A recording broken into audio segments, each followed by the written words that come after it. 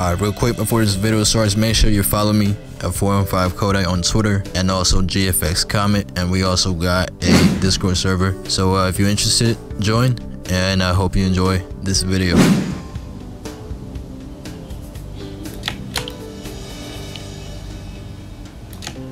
There we go. I'm just gonna move everything down just one by one. Let's go ahead and make sure this lines up as well.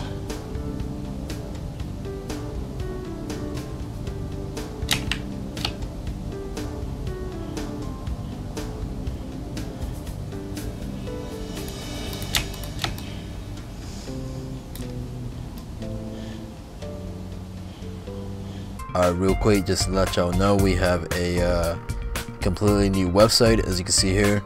So if you hit shop, we have all the categories. So if you go to user interface, as you can see, and the process now should be a lot smoother to download and purchase products.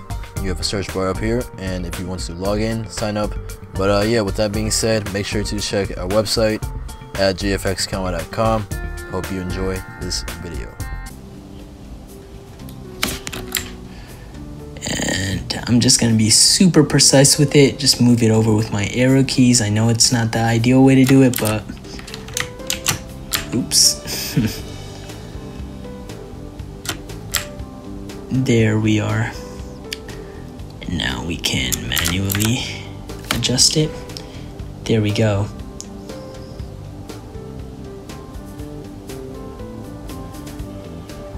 A very big misconception that I've seen as people have made UIs is they think you need a ton of effects. They think you need like a ton of extra things. And for some reason, once they do implement something like that, their UIs just still don't look good to them. And the main reason for that is just being their formats off, their formats off, their formats off. It's equally as important to make sure everything fits good, is linear, everything looks neat overall, as much as cool effects count.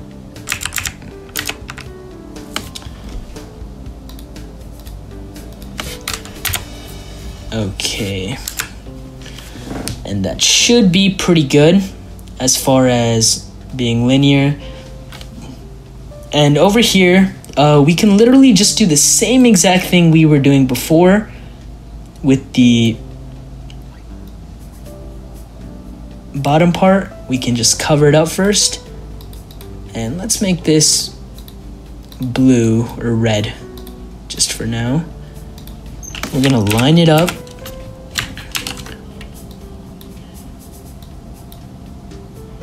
Make sure everything has even space.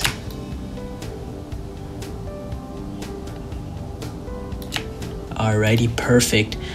And now what we're gonna do is rasterize this layer style. And now we can go ahead and do the gradient overlay we'd like. And so I'm thinking stick with this gray, but since we already did use that here, we can actually just stack on a gradient overlay and even make it more gray. And don't worry about that overhang, we'll address that in a little bit.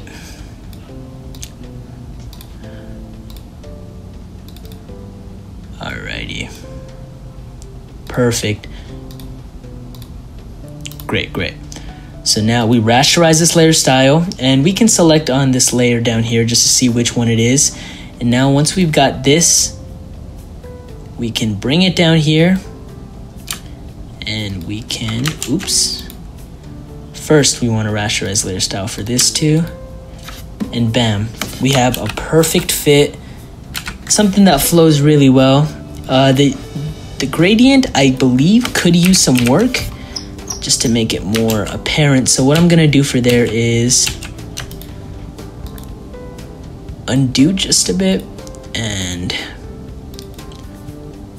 make this one a bit more lighter.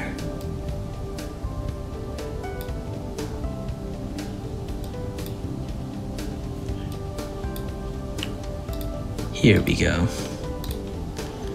Now we have a noticeable gradient. A lot of the time I do make that mistake myself. I overlook the colors that are needed, and we have something that is supposed to be a gradient, but it just looks like the same color over and over and over again.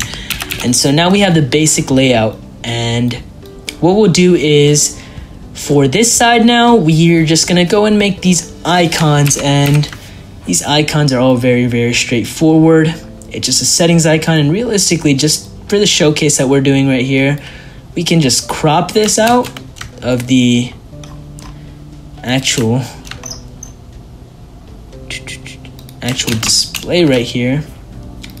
You can just steal the logo right off their UI. I recommend usually not doing this. I'm just doing it because I'm being a bit lazy right now. And right here we place it. Don't worry guys, I know the colors don't look amazing right now, but we will fix that and do the same thing with this one right here. Steal it right off. Ooh.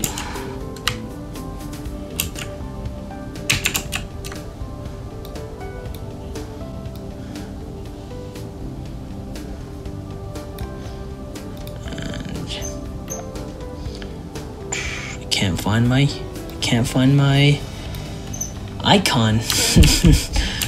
That, my guys, is why you should not steal icons off of other people's UIs. It is a very bad practice.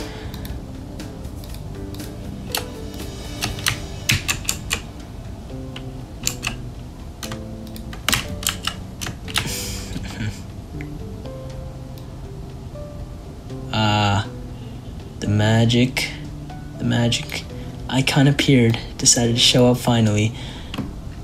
Okay. And we might actually just recreate this one. It's pretty straightforward. I just don't want to have to waste these. By the way, if you guys are confused on how to actually make these, a lot of the time, personally, I use Adobe Illustrator to recreate this, but a good way you could do it on Photoshop is literally just merging basic shapes. So like a circle, for example.